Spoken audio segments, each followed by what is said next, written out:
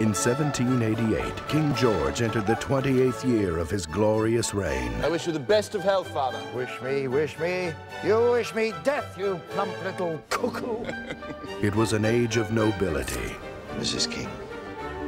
Mr. King. A time of harmony. You're a good little woman, Mrs. King, and we have been happy.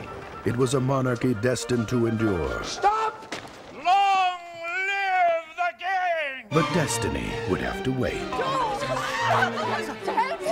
You're in company. Mind your own business.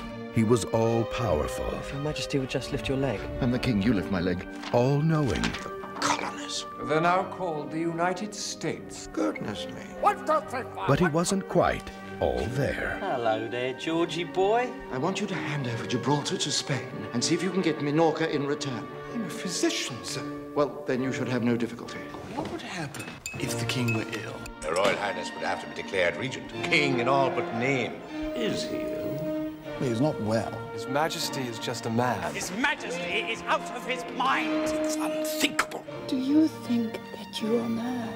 I hear the words, so I have to speak them. I was given to understand you might be able to cure His Majesty. Well, I can cure him, Mr. Pitt. I'm just not sure what from. I make the weather by means of mental powers. The king is incapacitated. If a few colonists in America can send him packing, why can't we?